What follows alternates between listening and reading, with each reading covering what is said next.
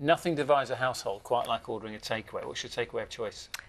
Curry, always. And I always have the same thing. Yeah, what? It's a chicken curry. It's delicious. Korma or a bit hotter? No, I now can't remember what it's called. I'm like, can I have that thing? And they know you're so well known. No, it's normal, please. I don't do the ordering. It sounds ridiculous, doesn't it? One of your minions does that for you. Anyway. Can you bring her the normal, please? Thank you. No poppadom. Oh, we don't need to go into details. It's the husband, okay? Anyway, this is fascinating.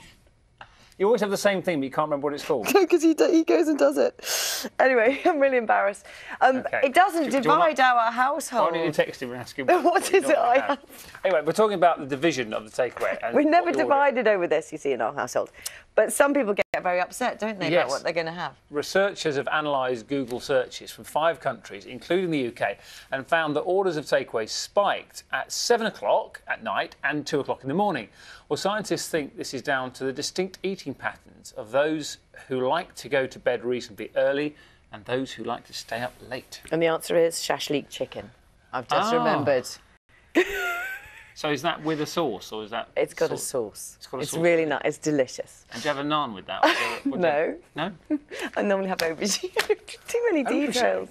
Right. I'll try and get to the bottom of this a little bit later on. It's not important.